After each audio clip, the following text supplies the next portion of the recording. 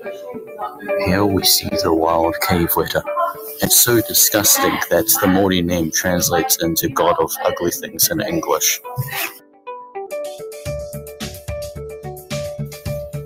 He is alone because it's winter and wetas split up during the winter time to look for food after mating with other wetas during the summer season. The cold doesn't bother the weta.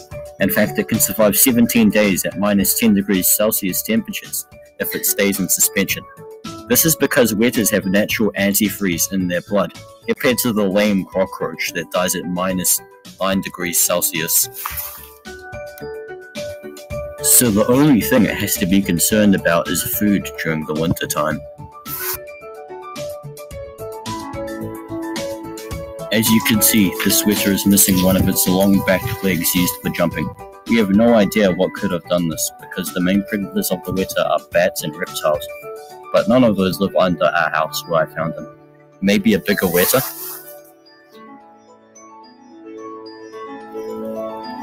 The weta is also known to be one of the largest insects in the world.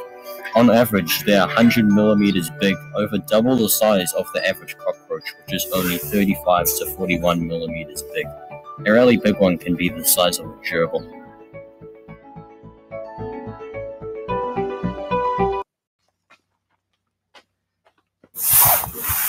The weta actually starts moving around, and we tried to stop it from escaping into the bush where it'll never be seen again.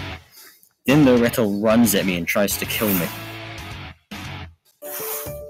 It's unlikely the weta will ever go extinct in New Zealand, because it's a resourceful critter that's hard to get rid of, like the cockroach, but it's better because it doesn't freeze.